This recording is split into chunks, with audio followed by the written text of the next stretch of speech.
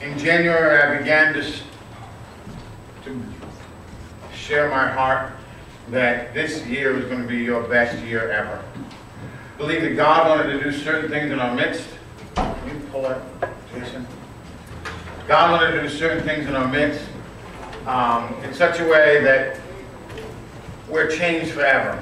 That this would be a year of provision, a year of jubilee where debts and bondages are broken off. A year of the movement of the Holy Spirit in our lives, in our church, in our community like it's never seen before. And we're a few months into that, and the truth is I still believe that we're heading in that direction. God wants to do a mighty work in our midst. He's begun it, and we're believing Him to complete it. Amen? Amen. Part of that process is we've been talking about growing in grace, about knowing who we are in Christ, about being spiritually mature, about being able to walk in the fullness of His power, about allowing the Holy Spirit to permeate us in such a way that we carry that anointing and that presence everywhere we go. That you would host the presence of God in such a way that you can walk into the family reunion and the people are ready to receive simply because you came in. That you can walk into a city, a home, the workplace, your high school, and the presence of the Lord so permeates us that people are drawn to you and to salvation. That's our goal. That this year we would be a mighty army. And part of that is we need to understand this truth. We need to understand these keys of the King. Isaiah chapter 22, verses 20 and 22. If you'll turn with me there. I'd like to read those this morning, and we're going to begin here. But I'm going to give you 5 keys this morning. Don't get nervous. Even though I said 5, I will not be that long. I know 5 for me is big, but I really try to do this. But these are the 5 things we need to put in our lives to live the kingdom. Scripture teaches us that the kingdom of God is not meat nor drink, not what we eat, not what we have, but it's righteousness, peace, and joy in the Holy Ghost. Micah 6:8 tells us that God, He has shown thee, O man, what is good and what the Lord requires of thee, but to do justly, to love mercy, and to walk humbly with our God. That's what these keys are going to show us. Now, how many of you know there are 2 distinct purposes for keys? What are they? To lock and unlock. To open or to close. And our goal this morning is to open those things to our lives that God wants to open and to close the doors for those things that God wants to close. So that we can walk in the fullness of His power. So that we can understand what God has done for us. What He wants to do with us. What He wants to do through us. How that each and every one of us have a call. Each and every one of us have a purpose. There are no mistakes in the kingdom of God. It doesn't matter where you come from. It doesn't matter where you've been. It doesn't matter what you've been through. God is an all-powerful God, and He has a call and He has a purpose for every single life here this morning. There are no exceptions.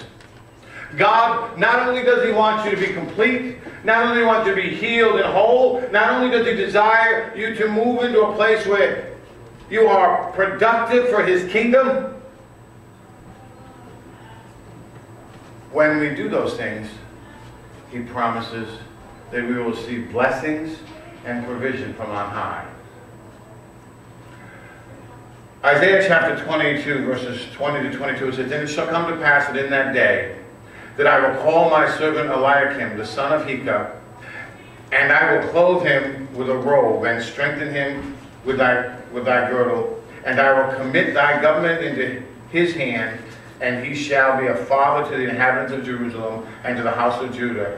And the key of the house of David I will lay upon his shoulders, so he shall open, and none shall shut, and he shall shut, and none shall open."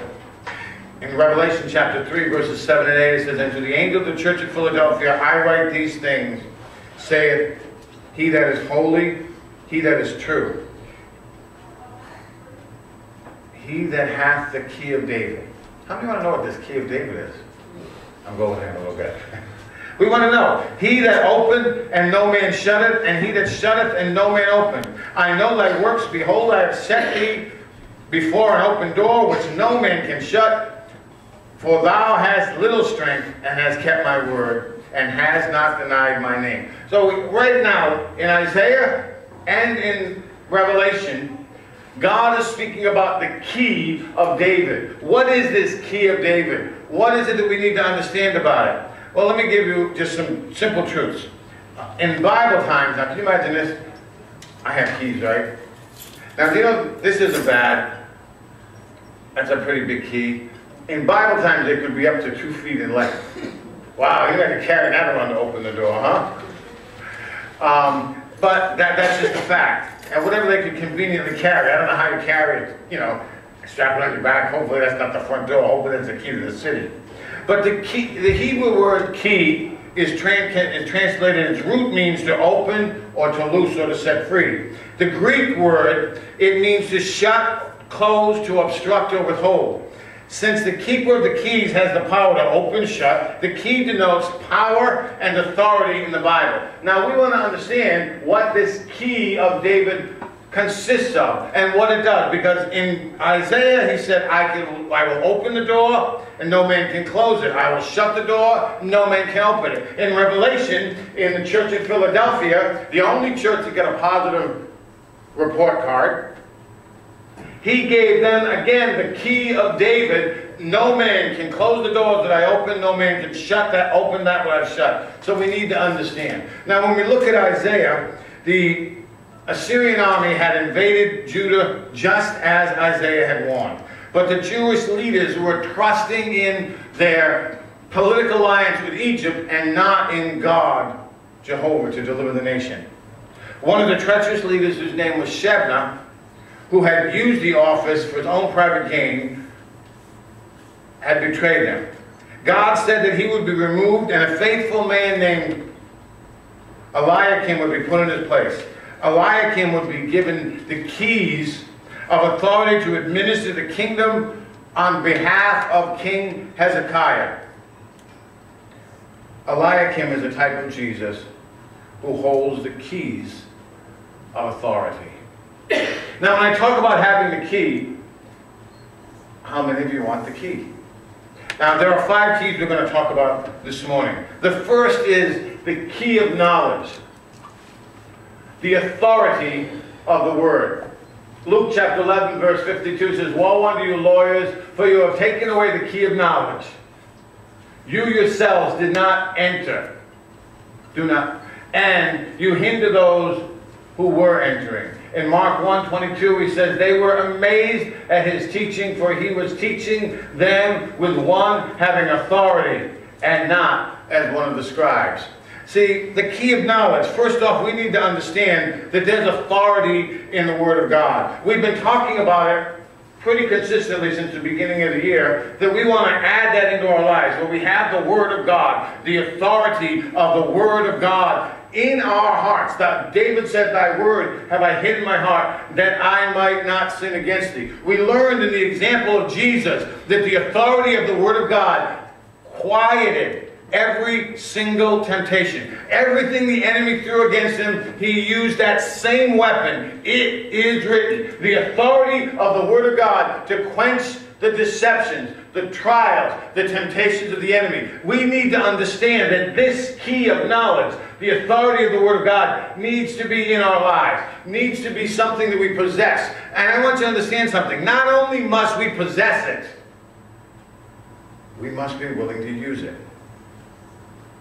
Because you can possess all you want. If you don't use it for what it's designed for, if you don't use it for the purpose that God has given it to us, to rebuke the enemy, to speak things that are not as though they are, to bring salvation to the world, if we do not use the knowledge, the authority of the Word of God for its divine purpose, it's useless. I know a lot of people that have a lot of, lack of a better term, head knowledge. They can quote the scripture. They can tell you chapter and verse where it's found. They can read it to you in the Greek, the Hebrew. They can read it in the Aramaic. They can give you this translation and that translation. But they do not have the authority of the Word of God. It is because we need to understand something. When we refer to the Word of God in this context, it is not some word on the Bible. It is the living Word of God. Quick and powerful. Sharper than any two-edged sword. What happens in our lives is sometimes we just say it.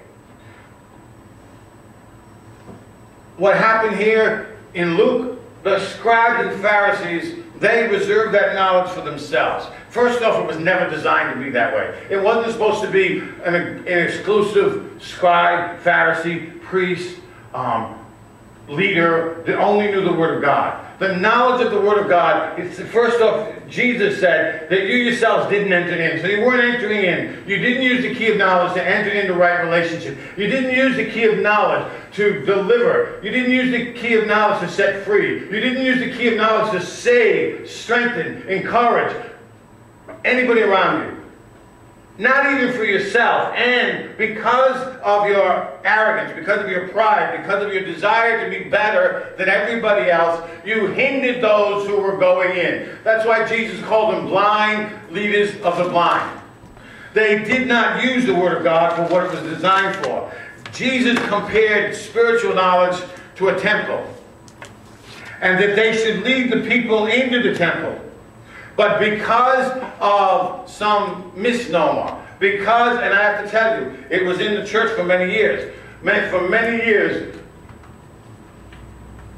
pastors, preachers, teachers, priests, all taught that don't read the Word of God for yourself. It'll make you go crazy. You need to have a knowledge, you need to have insight, you need to have time, you need to have all these things so that you could enter into that presence where you could read and understand. And so, for years, the authority of the Word of God was closed and locked.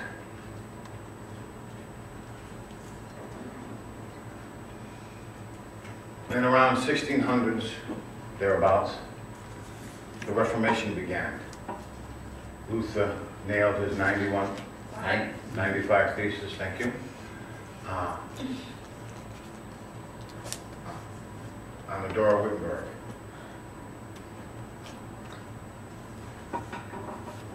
Hoss translated the Bible into English so that everybody could read it. It began to change. The Word of God was coming back. The authority. And we've moved to where we are today, where we understand the authority of the Word of God. But we need to learn what it is to know it and to walk in it.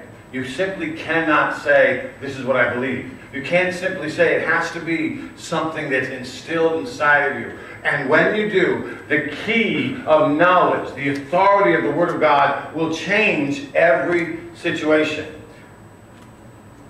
In Mark 1:22, he says, they were astonished at the doctrine. He taught them as one.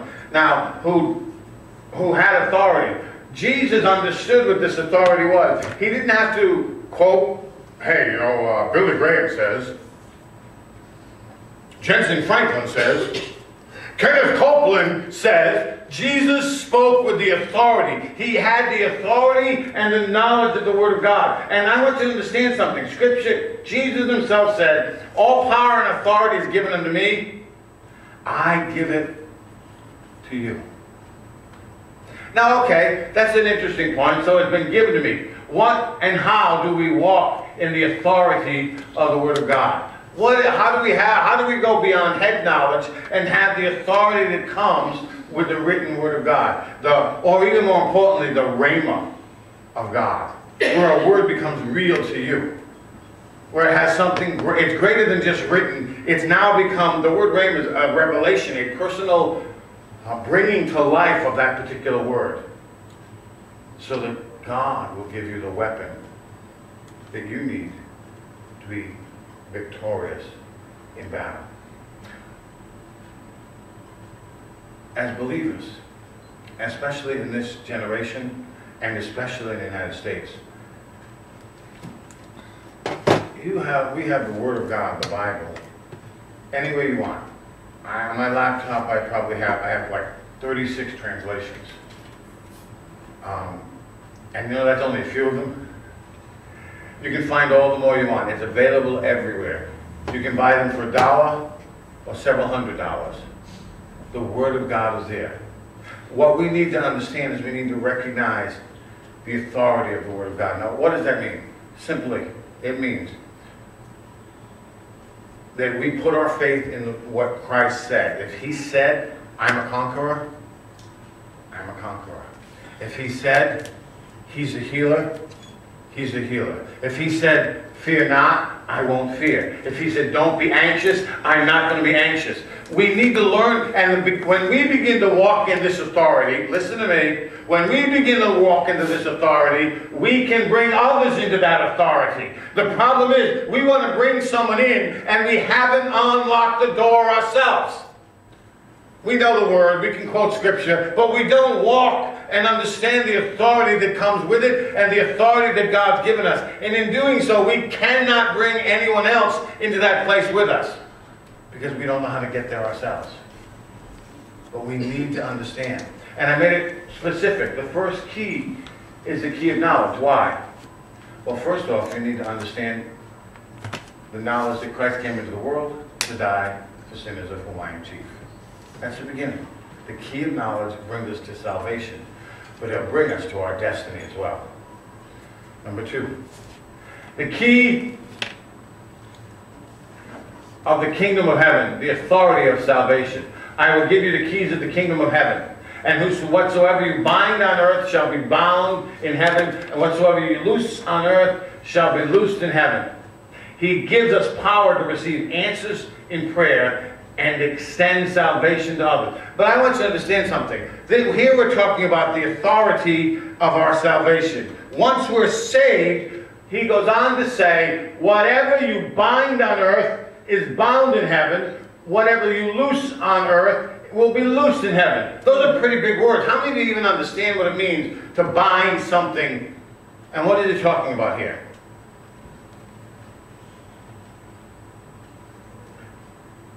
Here, Jesus is specifically speaking to Peter. He gives him the power to bind and loose. But later on, further on in the book of Matthew, he releases that power and authority to all his disciples. This refers to answers to prayer, to extend salvation to others. The keys of the kingdom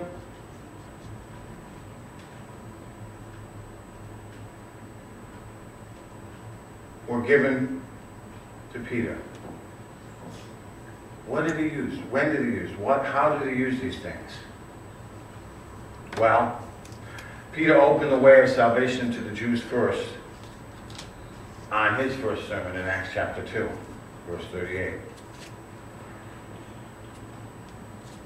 He was instrumental in bringing the salvation to the Samaritans and the filling of the Holy Ghost, and he was the first to preach salvation to the Gentiles. When we talk about these keys of the kingdom, the authority of salvation is that God has given it to us all. Freely you received, freely give. Now those of you who went out last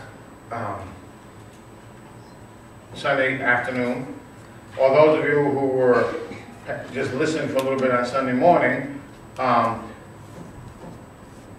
we talked about the word chara, C-H-A-R-A, in the Greek.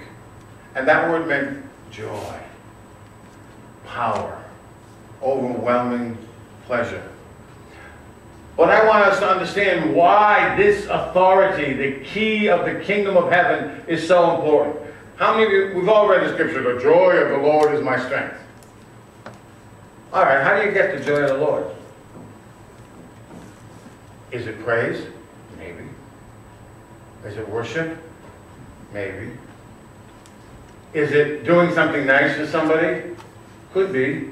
But I will guarantee you this. Scripture says that there is more joy in heaven, chara, this excitement, this power of the Lord, this strength that we all need. There's more joy in heaven when one sinner gets saved than 99 who never need to be redirected back to the Lord.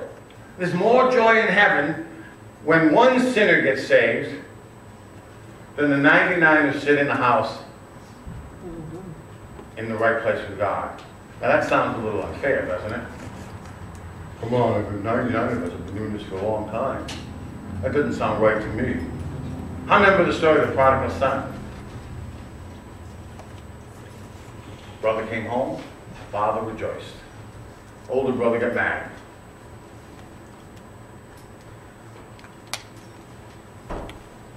Simply because his words were, I did everything right. I've been a 99 for a long time. How come you didn't rejoice over me? He said, everything I have is yours. Your bad attitude. He didn't really say that, but that's what it comes down to. It's your bad attitude. Everything I have is yours, son, but your brother was dead, and he's alive. He was lost. Now he's found. We should rejoice. Be excited about that situation. And that's how the joy of the Lord, the authority of salvation comes into our lives. And I want you to know, now, Chad shared that he spoke to some people, ministers and other things, that claimed that soul winning wasn't their calling. I'm not even sure how to respond to that. Because while Jesus said he gave to the church the fivefold ministry, pastor, prophet, teacher, preacher, pastor, prophet, teacher, evangelist, apostle. He gave those fivefold. But he never did he say, well, if you're an apostle or a pastor or a teacher, your job is not to share your faith. It doesn't come. That might not mean my job is to do huge crusades, to run to the streets every single week. But I want you to understand something. The first responsibility of every single believer is to be a minister of reconciliation. 1 Corinthians chapter 5 says, I have called you to be a minister of reconciliation. There are no ways out. I don't care what you do. Well, and I listened to him. I talked to Chad afterwards. He said, well, there are pastors that say, well, you know, it's not my job. Sheep beget sheep. Everyone reproduces after their own kind. Well, that might be true. But as a shepherd, you still are a sheep of the great shepherd. The most ridiculous thing I've ever heard. We're all called to share our faith. We're all called to have the authority of salvation, the keys to the kingdom. And I want you to understand why he calls them the keys to the kingdom. Because the Pharisees locked the door and didn't bring anybody in. But we're excited. We're thrilled we've come to know Jesus. We know where we've been, and we're grateful that we're no longer going to hell. And we unlock the door to bring others into the kingdom with us. Amen? Amen. The keys of the kingdom of heaven. That's okay. The key to the bottomless pit. Now this is pretty cool. I love this. Now, Jesus said, all power and authority I have given unto you. Now, this bottomless pit is mentioned twice. It's authority over the devil. I want you to understand, you and I have a power and authority above all the power of the enemy. Paul tells us the weapons of our warfare are not carnal, but they're mighty through God to the pulling down of strongholds. That there are principalities and powers, spiritual wickedness in high places. All these things are arrayed against us. It would be awful to have the power of the kingdom of heaven. It would be awful to have the power of salvation and not have power over the enemy. The verse we studied this morning, Jesus said, be of good cheer. I have overcome the world. Yes, you'll have tribulation. Yes, you'll have trials in this world. But I have overcome the world. And what he's really saying when he tells us that is, I have victory in the world, so you can have victory in the world. Revelation 9:1, it says, and the fifth angel sounded, and I saw a star fall from heaven onto the earth, and he was given the key to the bottomless pit. Uh-oh. How many of you know who that star is that fell from heaven? Say? Lucifer. Oh, star of the morning. And what happens here is he's given the key to release his own armies from this, lack of a better term, intermediate place of punishment. If you read Luke chapter 8, verse 31, when Jesus was speaking to the demons, they begged not to be sent there. And that's going to happen when God releases it. But as of right now, Satan had the key. He opened the bottomless pit. And he has dominion and power. Revelation 20 verse 1 says, "And I saw an angel come down from heaven, having the key of the bottomless pit and a great chain in his hand." Now I love this. This is one of my favorite verses in all of Scripture, because it just signifies the power and what this key, this authority over the enemy has. I love that verse. It says, "I saw an angel coming out of heaven." How many of you know, if it was me, I would think you would send Michael the archangel, right? The most powerful angel in all of heaven. If you read Jude, he contended. Michael was such a powerful angel. He contended with Lucifer for the body of Moses. Wow. Lucifer's a pretty powerful guy. And I love what happened. If you ever read the book of Jude, how many of you know how Michael got the body of Moses? Don't shout it out, just raise your hand. How many of you know how he was able to defeat Satan? Any hands? 1, 2. Listen to this. Somehow, in a way I can't understand, Lucifer and the great Archangel Michael, the most powerful angel in all of heaven, they are somehow in the supernatural, in the spirit world, they are pitted together in an eternal struggle for the body of Moses. And finally, Michael pulls out the big guns. And the reason I'm sharing this story is because you have the big gun. Michael looks at Lucifer, square in the eye. "I rebuke you in the name of the Lord Jesus Christ." Boom. Up goes the body of Moses. That was it. No more fight, no more battle. See, oftentimes we are trying to be in this eternal struggle, whether it's within our own hearts, our own minds, whether it's a spiritual battle that we appear to be in. But we need only to take the authority over the devil that God has given us. In the name of Jesus, I rebuke you, Satan. I have the victory. That's all it takes. He's given us power over all the power of the enemy. Back to my little angel here. I love this one.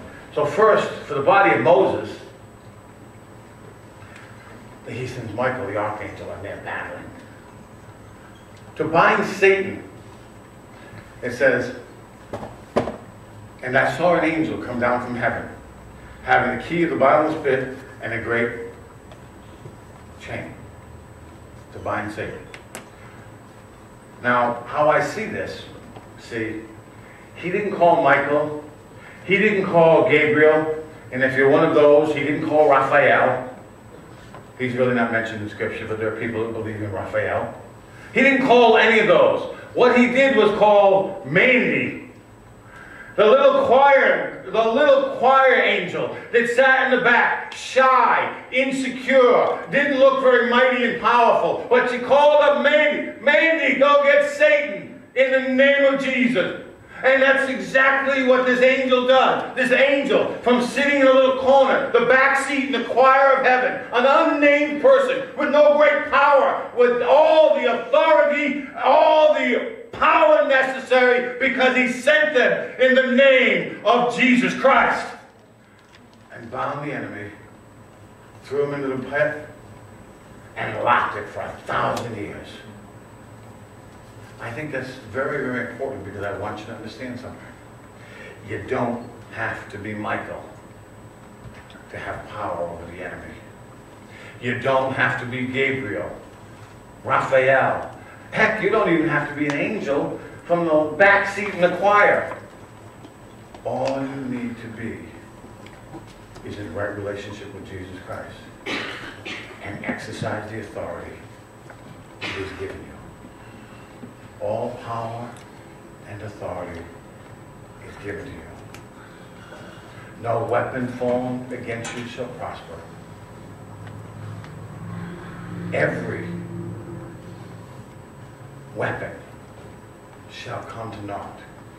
And I want you to understand something. Not only this spiritual, whatever those are, he goes on to say, and every word that's spoken against you shall be condemned.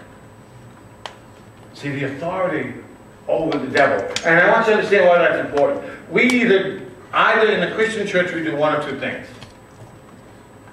We give Satan credit for everything, and he's bigger and more powerful than we are, so we're weak and ineffective. Or we're way over here, and we say stuff like, gee, there must have been a lot of demons around when Jesus was around, huh? We don't really believe in evil. We don't really believe in devils today, you know. We give it a name, and everything today has a name. Rather than being a spiritual force in our lives, it's a sickness, it's a disease, it's this, it's that. And I'm not saying that some of those sicknesses and diseases aren't real. No way, no shape, no form. But I want you to understand that a lot of those things, we just choose to name it now, instead of battling in the spiritual realm. But we have all authority over the devil. 1 Peter tells us that Satan isn't bound right now. But Job tells us that Satan can only do what God allows. And I want to ask you a question right here, right now, and I'd like you to answer if you can. What power and authority does the enemy, Satan, have over a believer's life? As much as you give him. That's it. Nothing more. No more. He is not greater and stronger. He only has the power that you have relinquished to him. So if you're not willing to give him any place, he'll have no place in your life. He'll have no power. He can whisper in your ear. And you know what happens when he whispers in your ear? You repeat the words of Christ. Get thee behind me, Satan. It is written. Get thee behind me. It is written. That's the authority we have over the enemy. Number 4. Right? Verse 4. The keys of hell and death. Authority over death. And the living one. Revelation chapter 1 verse 8 says, and the living one. And I was dead, and behold, I am alive forevermore, and I have the keys of death and hell.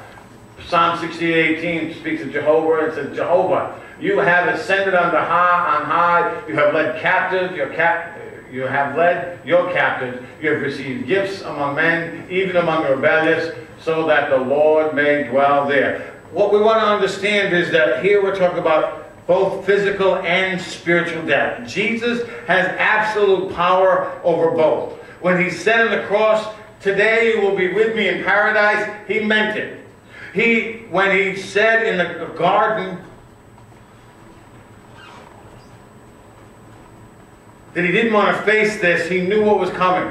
But Scripture says that he went to Hades, he went to hell, and he took captivity captive. Now I want you to understand that very simply. Before Calvary, the faithful or the righteous didn't go to heaven, because Satan had dominion over death. Well, when Jesus rose from the dead, it says he took captivity captive. It means he grabbed all the righteous. Now, let me see if I give you a short history lesson. In Jewish tradition, it was called Abraham's bosom or paradise. And what it was a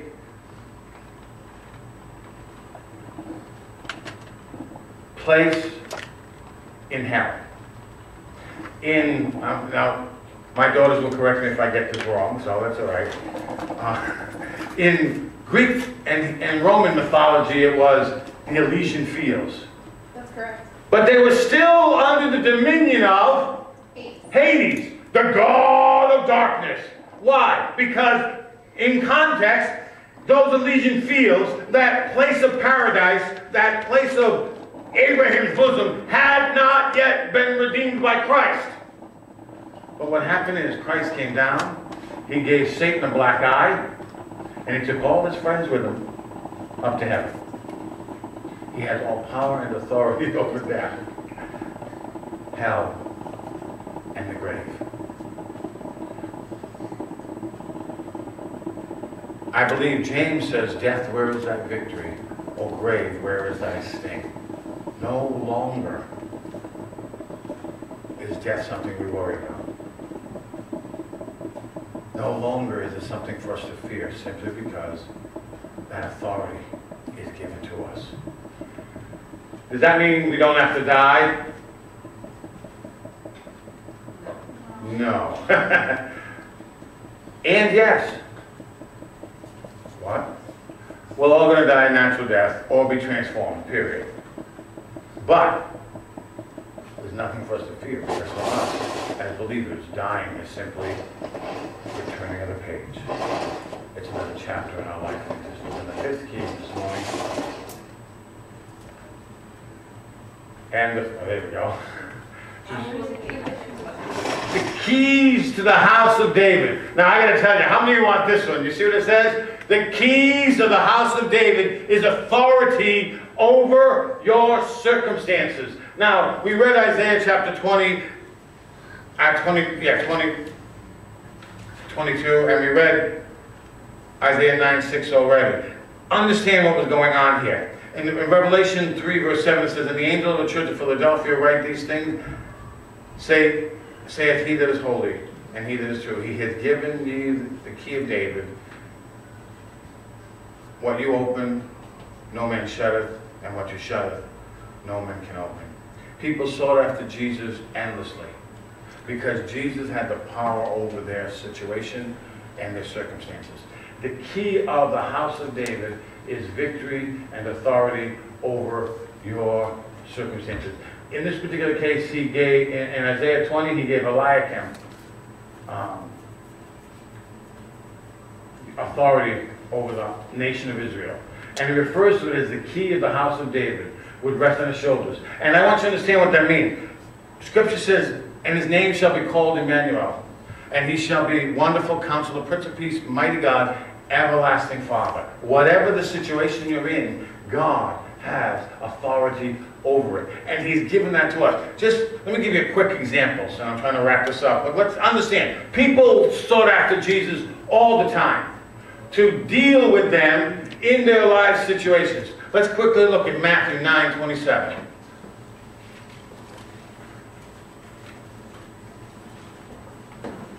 Come on, find it in your Bibles. Flip, flip, flip. I don't have any pages going. Never mind. 9:27.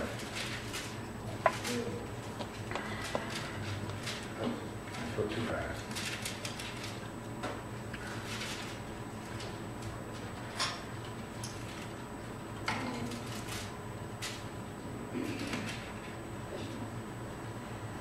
And Jesus went from there. Two blind men followed him, crying out, have mercy on us, O Son of David.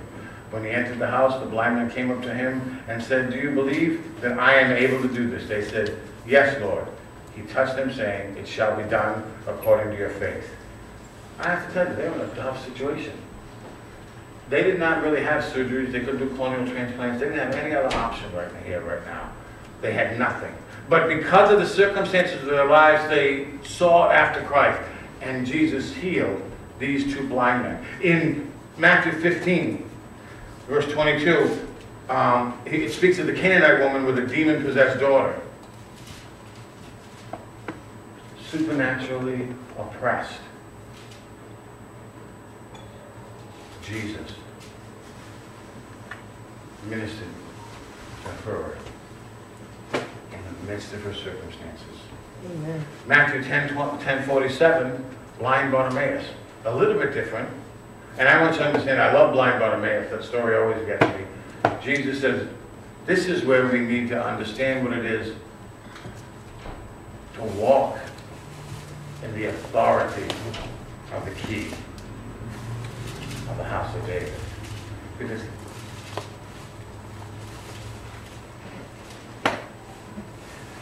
Jesus prays to heal Bartimaeus, and Jesus says, you're healed. And he says, go to the city and go to the temple and proclaim your healing. Well, he couldn't see yet. Can you imagine? Imagine how they mocked Bartimaeus as he walked through the city. I'm healed. I can see! Oh man, that felt a lot like a camel patty. Right?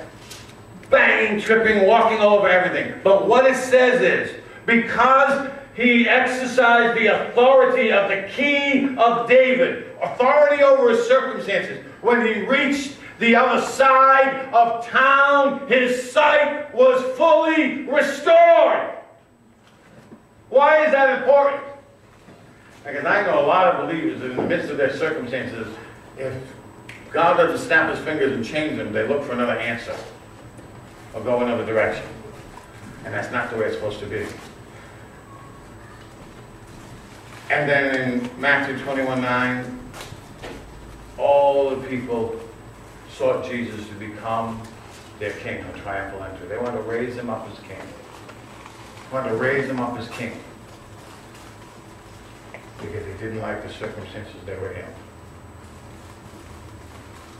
He has given us the key of the house of David. Power over whatever circumstances you are in life. I want you to think about where you are right now.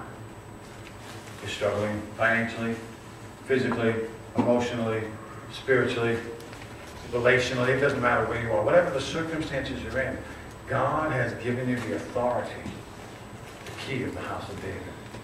You have the authority over that circumstance.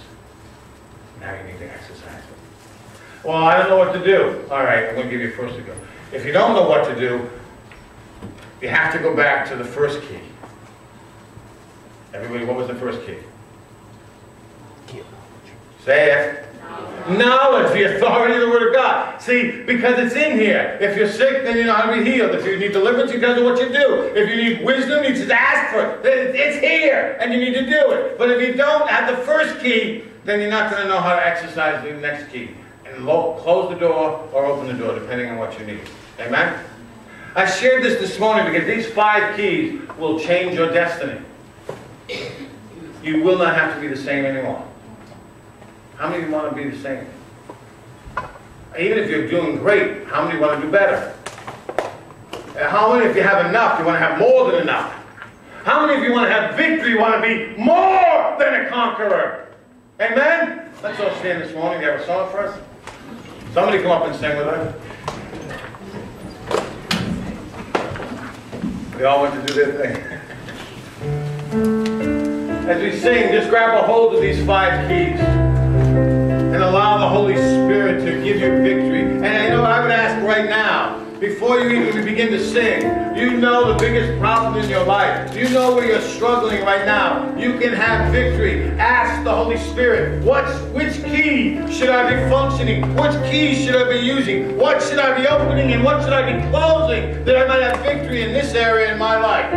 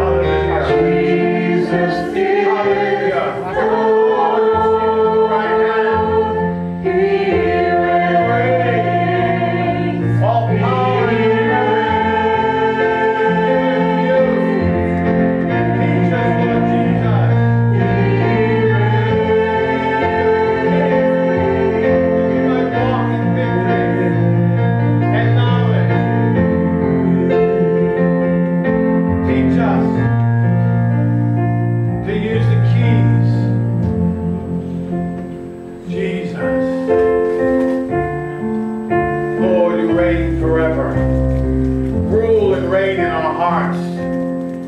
We lift up our hands to you this morning. We thank you, Lord, that you have given us the keys to victory in this life.